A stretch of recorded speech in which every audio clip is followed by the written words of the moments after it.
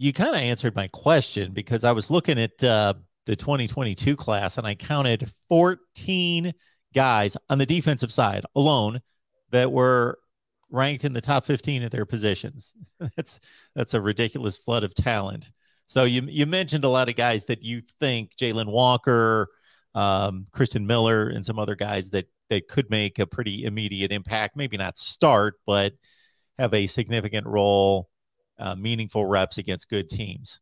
Yeah, they're especially the defensive line guys and the secondary guys. Those are the two positions that need playmakers. They need guys that are willing to step up and put in that work. And because you've had, I don't want to, drop names at the defensive line because I hate doing that because everybody's working hard and stuff. But that position is open because you have guys that haven't lived up to their potential. And so you have Mykel Williams is another one that's kind of already been making a name for himself. And Kirby had to kind of shut it down and be like, look, just because he's out there, that doesn't mean anything. He's learning. I'm having to teach him this and this and this. And so that's going to be a position to watch because Bear Alexander, while he is out due to injury, his size and just his sheer force and physical ability is going to be something to watch over the summer and into fall camp because he could just explode onto it. And Miller is another one that could just kind of use his raw talent to push his way up the depth chart because they're just physically that gifted. And Trey Scott can kind of mold them as they're figuring it out because you have Jalen Carter and everybody else ahead of them, but then that kind of second string is wide open in my opinion. And Miller and Alexander are going to be two guys that are going to push themselves up the depth chart just because they want it bad enough. They kind of have that gritty attitude of, I don't care that I'm a freshman. Like, I'm just as big as you, but you have more experience in terms of knowing the playbook. So if I work that hard in that area, then I can beat you physically because I'm already there. Sean Washington is another one that's big-bodied. He's going to be kind of a project, in my opinion. I think Trey Scott brought him in to kind of see what he can do with him in the interior on the defensive line.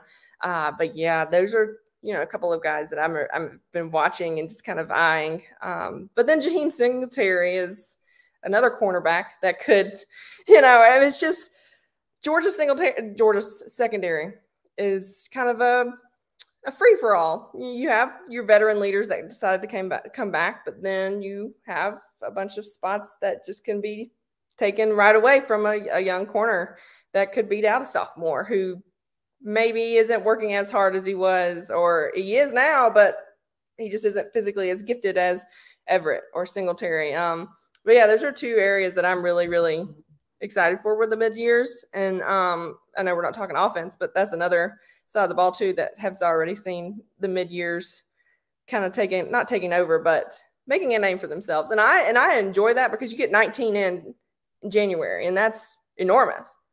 That's kind of unheard of. I remember like 13 back when Nick Chubb's freshman years or, right around that time and thinking, oh my God, like how are you going to use 13 right away? But you've had players join the team back in December when they were working on Michigan, working on getting ready for Alabama, already putting in reps and work. And that's where Kirby has changed his recruiting. I know I mentioned it before and I don't want to be too repetitive, but they're not just going for 5 stars who look great on film. They want kids that understand it's going to take hard work and dedication, and I'm not just going to throw NIL money at you or anything else. Like, you're going to have to earn it.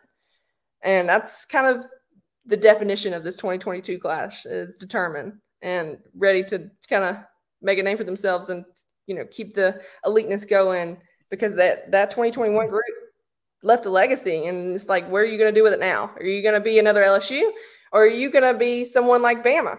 And I know that's a big comparison, but like, you either continue to reload and you continue to contend, or you end up like an LSU or even maybe a Clemson who has seen depletion in some areas and aren't nearly as competitive as they were when they had, that massive defensive front that they had the last few years or whatever. Just giving a few examples. But yeah, determined 2022, that's synonyms at this point.